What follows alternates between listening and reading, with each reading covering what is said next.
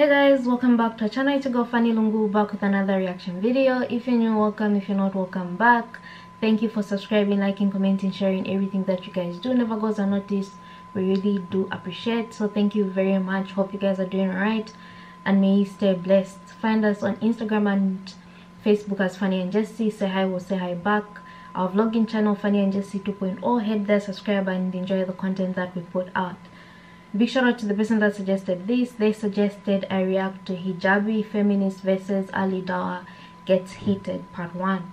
It's a long video, so I'm going to divide it in 3 so it can accommodate everyone that doesn't like long videos. So without wasting time, let's get into the video. Still in the conversation? I'm still in the conversation. Okay, sister. You've been talking, rambling. I'm losing That's fine, sister. Alhamdulillah, sister, you can lose interest if you like. It is disappointing that a woman who observes the hijab is here, number one, rejecting a hadith. It's disappointing that a man who says that they're a Muslim, and says that they listen to the hadith is using scientific research to justify horniness. That is embarrassing.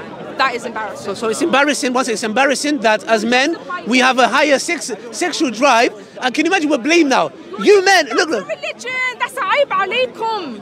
Sister, being horny is not aib. That's why Allah said you get married. I used to struggle reading the Quran daily before you instructed me to download this app. I never knew that this app would have such an impact on people's lives. You can go into the description box, click the link for iOS and Android, and build your habit with the Quran right now. Read unequal things equally. Good. Do you accept that? Good. So what I'm saying is there's studies that show this, and we have Quran and the Sunnah that says that a man's biggest weakness is a woman. Biggest weakness. Yeah? Now, I'm giving a scenario so we can understand. I am walking down the road with my wife at night time, and a man in a balaclava comes out and pulls out a knife. Is my wife in a vulnerable situation? Yes. What does she require me to do? Protect her. To? Protect her. Protect her. If I run away, what would happen? She would be unprotected. She will call me a coward. You see, okay, let's stop there. I haven't finished my point. Before we stop that, I haven't finished my point. Now, in her most vulnerable position, I have to do what? I have to be there for her. Do we all accept that? Does anybody have a contention about that? That when my wife is in a situation, or be that for any woman, if I see a Muslim woman and there's a guy with a knife, yes, I would step up, or any man should step up to defend her. Do we all agree? I agree. Good. So we agree that when a woman is in her most vulnerable place, that she requires a man who is stronger than her to defend her. Good. Now let's go to, one second, my comparison. Let's go to the bedroom now. Now in the bedroom, the man is in his most vulnerable situation when he needs his wife intimately.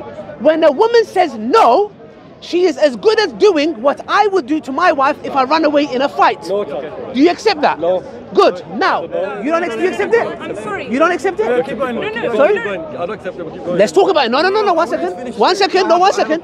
What point do you not accept? The fact that she's left in a vulnerable state, her life could be harmed. Yes. Whereas a woman refusing sex to a man is not.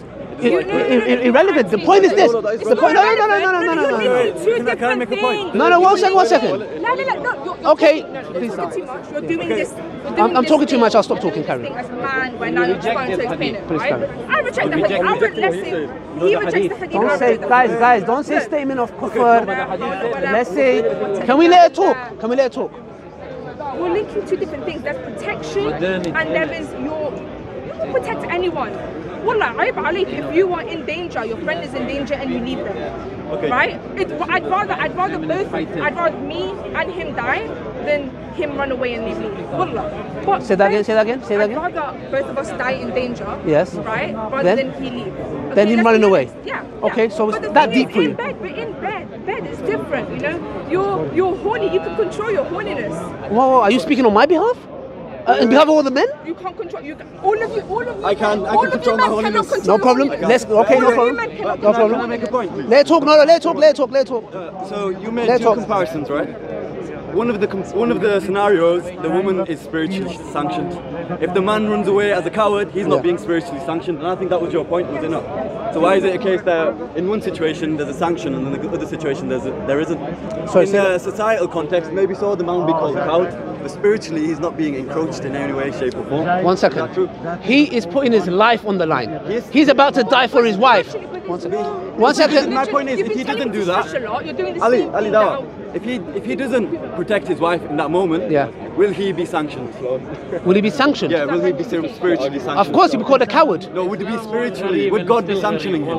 Well, Allah says in the Quran that men are the maintainers and protectors. He's sinful. He's sinful.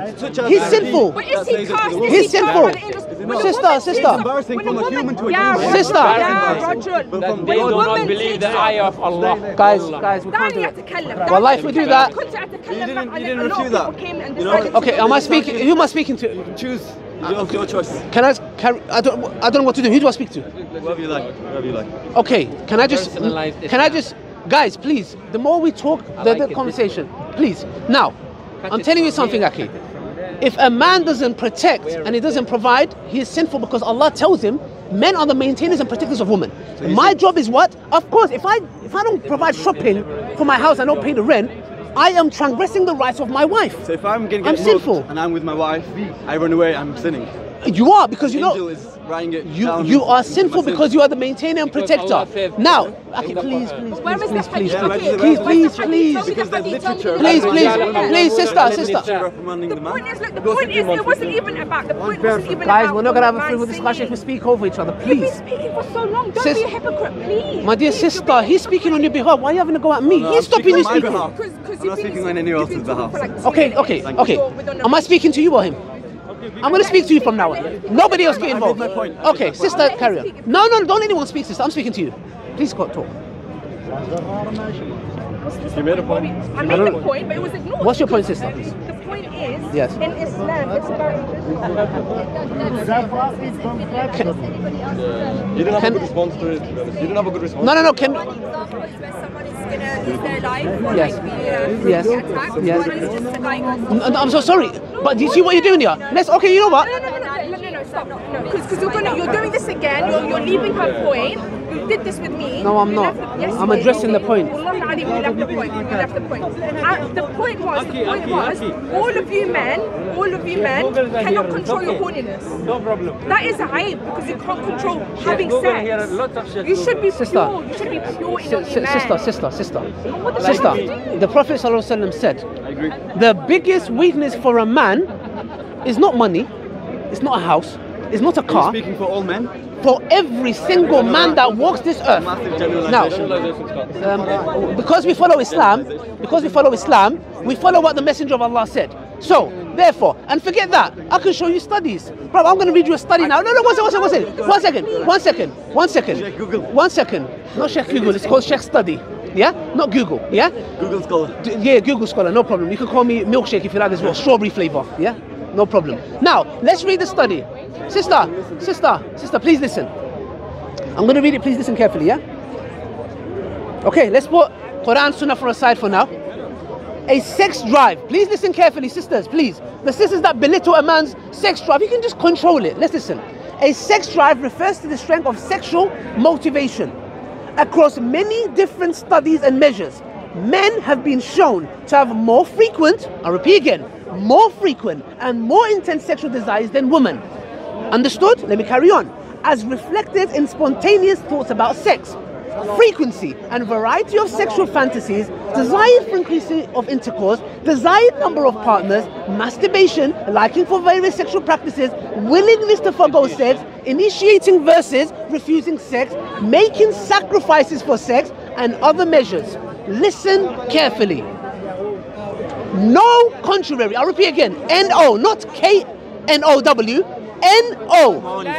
No contrary. Look. Do you see? He's just basically saying, Yani talk. No contrary findings indicating stronger sexual motivation among women were found. Now, I'm going to repeat that statement. Whoa. No contrary findings indicating stronger sexual motivation among women were found. Hence, we conclude that the male sex drive is stronger than the female sex drive. Last sentence. The gender differences in sex drive, oh yeah, that's something else. Okay, now, this is a kuffar, non-Muslims, carrying out a study. Now, these two are special cases. No, one second. One second. We said that when it's a man and his wife is okay, wallah, you're not doing sorry. Please allow me. Because you know why? Well, I know, but if I don't make these points, they're gonna jump to that. Please. Now, I've quoted a study, not Google. This is a study, I can give you the reference. Now, when a man is in danger, a woman is in danger, all the sisters go, he has to protect. She said, I'd rather die with him than him running away. Socially. One second. No, that's not. That is an aspect of a man to protect his wife. Now, guys, sister, 1 second. Why is the double standards? And why is this hypocrisy? Sister, please. I'm talking to you, sister. Please listen. Why is it?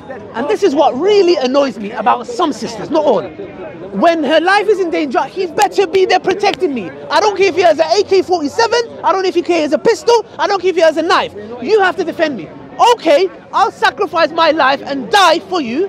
But when I come to you to bed for intimacy, you can say no to me. And when you say no to me and the angels curse me, come on, get out of here. Now, please tell me, sister, please rebuke my points. Now, tell me, why is my comparison and the studies I've given wrong? No one said it's wrong. Nobody said they're wrong. Yeah, they could be right since you've got them a purpose color, whatever you want. Okay, but that does not stop. That does not negate the idea or negate the point that horniness is a feeling that you can control. Allah tells you to control it. Lower your gaze when you see a woman, exactly. That's hijab. Even if it's your own woman. You know, if you marry the woman and you're using this hadith and you're like, okay, but it's in the Quran, you're just using that. Seriously? Control yourself against your wife. Why should a wife control themselves against you? It's modern feminism. It's not modern feminism, it's akhlaq.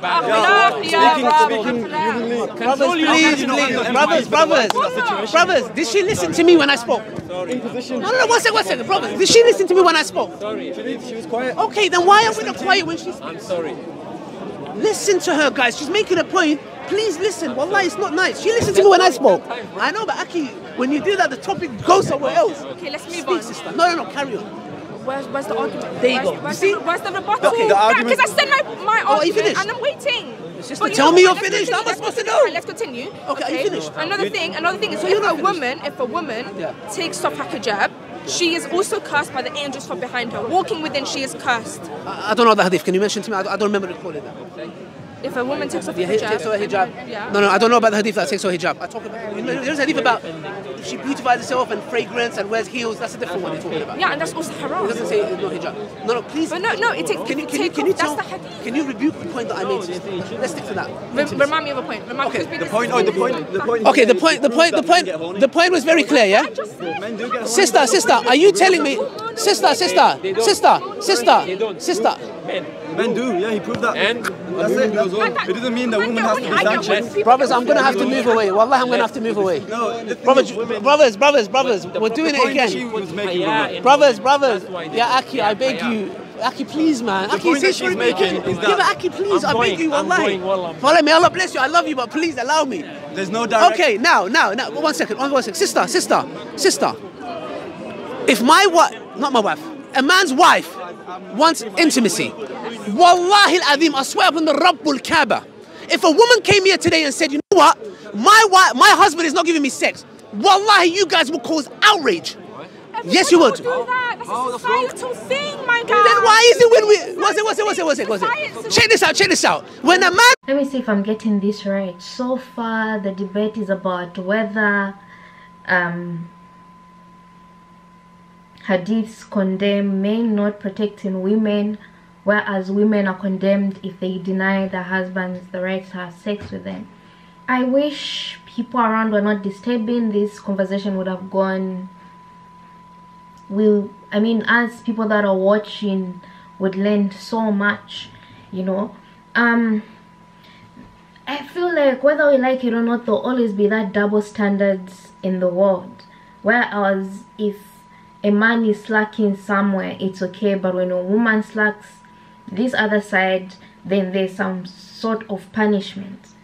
You know, I don't think women ever go scot-free, and people around were calling her a feminist. Maybe because I can't hear everything she's saying, but I don't know. That's why growing up we should be taught some of these things. These are the situations that we should speak about. It shouldn't have to be hard to teach someone that this is how life is, this is how not life is. And surprisingly, it's coming from someone in a hijab. I feel like there is more to this than just, I don't know. Let's see the rest of the video and I'll comment on the second one that I do. We see where this is going.